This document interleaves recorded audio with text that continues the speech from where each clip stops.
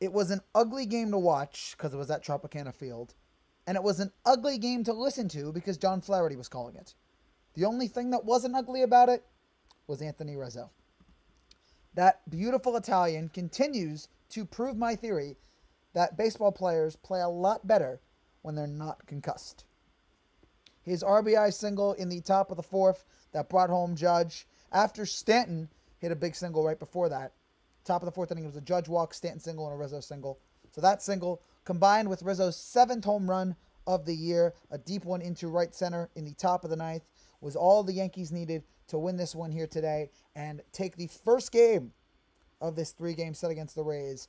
And this was one that maybe we shouldn't be surprised happened, the offensive struggles the Yankees had in this game, because I'm not going to be complaining about it, I promise. But after sweeping Detroit, winning 2 out of 3 against Houston, maybe not a big shock. The Yankees come to Tropicana, which has been a house of horrors for them, and they struggle mightily in this game. And mainly that's because Bradley was so good.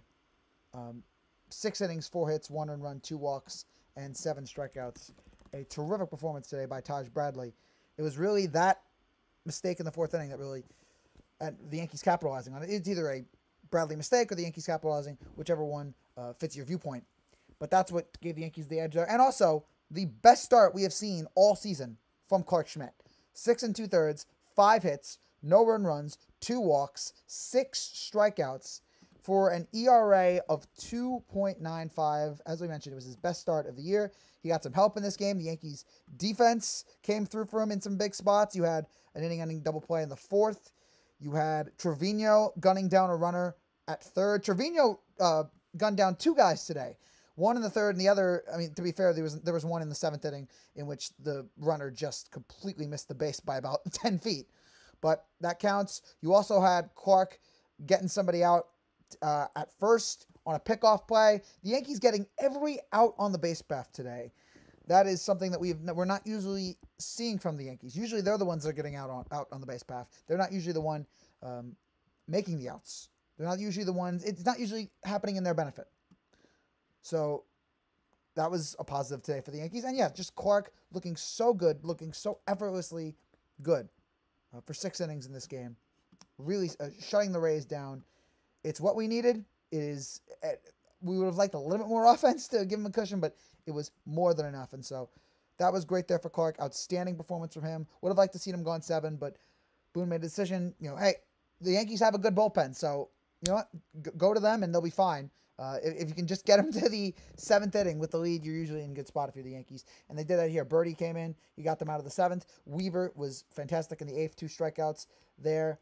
And despite the fact today that the top 4 of the Yankees today really didn't do anything. It's between Volpe, Soto, Judge, and Verdugo. It was the bottom half of the lineup. Stanton, Rizzo, Trevino, and Birdie getting a single for himself as well today. That really catapulted the Yankees to this victory.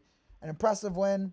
And yeah, it was not the prettiest baseball game to watch, but it was a win. So all credit to them, credit to the Yankees defense, credit to Clarke for getting out of some bad spots there. Jam there in the bottom of the 5th. He struck out Alex Jackson to avoid that. As I mentioned, Trevino throwing out Caballero, Clarke picking off Arozarena.